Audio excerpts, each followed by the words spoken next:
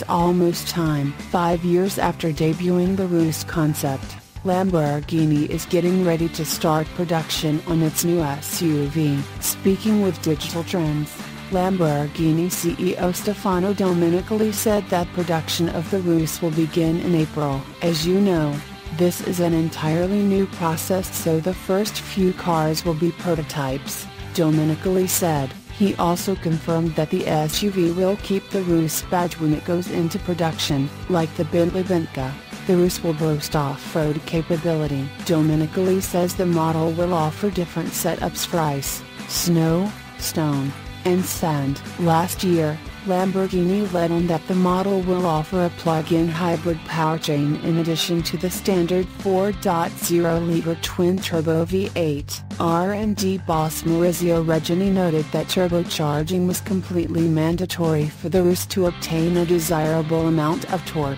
The Urus will share the same platform as its Volkswagen Group stablemates, including the Bentayga and the Audi Q7. Lamborghini expects to sell 3,500 copies of the Urus annually. In that case, it will about double Lamborghini's current vehicle production. All Lamborghini vehicles are built at the automaker's sole factory in Sant'Agata Bolognese, Italy. Based on earlier reports, the Lamborghini Urus is expected to hit the streets sometime next year.